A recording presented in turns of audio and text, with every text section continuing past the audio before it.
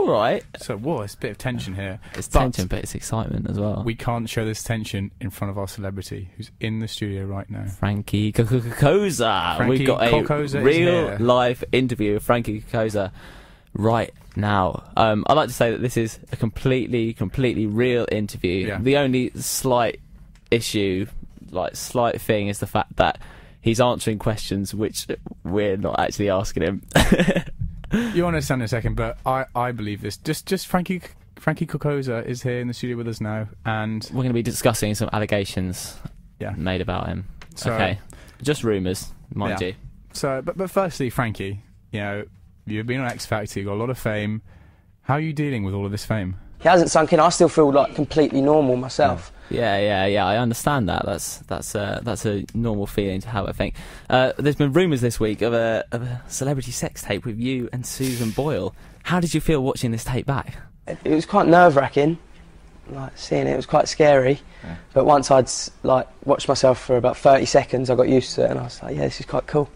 Interesting, you're watching yourself there during the sex tape, but. It is Susan Boyle. She's not the best-looking woman in the world. How did you feel after the incident? That was just like an absolute blur, though. As soon as I came off, I couldn't even remember what it was like being up there. But apparently, it took 12 hours to film. And it was a long old day. Yeah.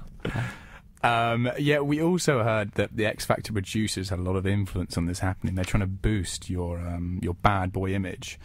But why on earth did you agree to go through with it? Said if they pay for it, how much do they pay you? But she hasn't chucked me any money yet. I bet you're gutted.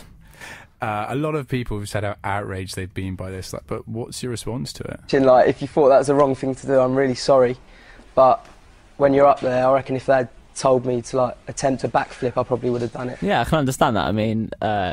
Simon Cowell's a very persuasive man, isn't it? Any final thoughts, Frankie? I mean, I thought it was funny, and I hope most people watching it did, but... We certainly did. Yeah, I thought it was funny. And, Frankie, you've been such a great guest. Will you please come back next week for another interview? No.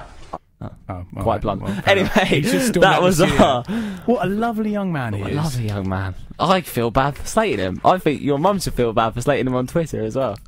He's very beautiful. He's a really beautiful man as well. Good-looking boy.